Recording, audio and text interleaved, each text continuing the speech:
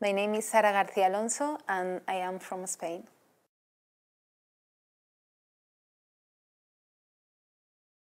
Honestly, I have never considered seriously to move to the space sector and becoming an astronaut. But when I find out about the job position and I start reading about the duties of an astronaut, about the skills, the things that this profession entails, I was like kind of surprised and really appealed about this job. And as long as I was digging in, I was more and more enthusiastic about it.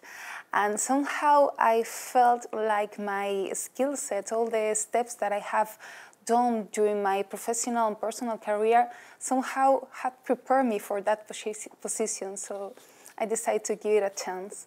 And here we are.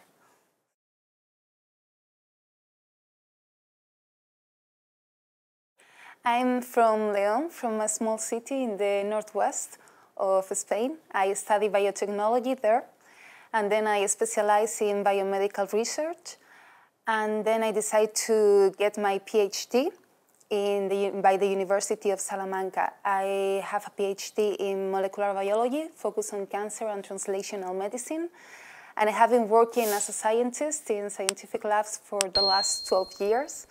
Now I'm managing a small team focused on drug discovery and lung cancer and pancreatic cancer. And regarding my hobbies, I love challenging myself constantly, both mentally and physically. I love learning new things, new skills. I'm a very sportive woman, and I try everything from yoga to CrossFit to Krav Maga, bungee jumping, skydiving. I love trying every kind of stuff and learning new things.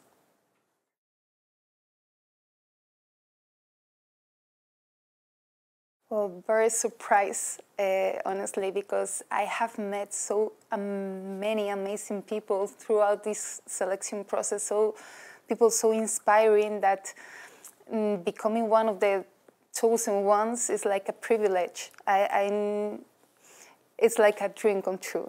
I really couldn't believe it, but I'm glad to be here.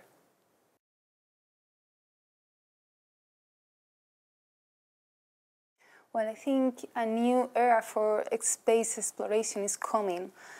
And there is a lot of benefit to get through this global endeavor we are facing now. Because all the technology that is going to be developed for getting a sustainable presence in the low Earth orbit and in the moon is going to bring so much benefit to all society and companies. I just want to contribute to that with the mission that I'm assigned in the case if I have a flight opportunity and doing all the scientific projects and research that I'm supposed to do. So, well, I just want to contribute and make a good task.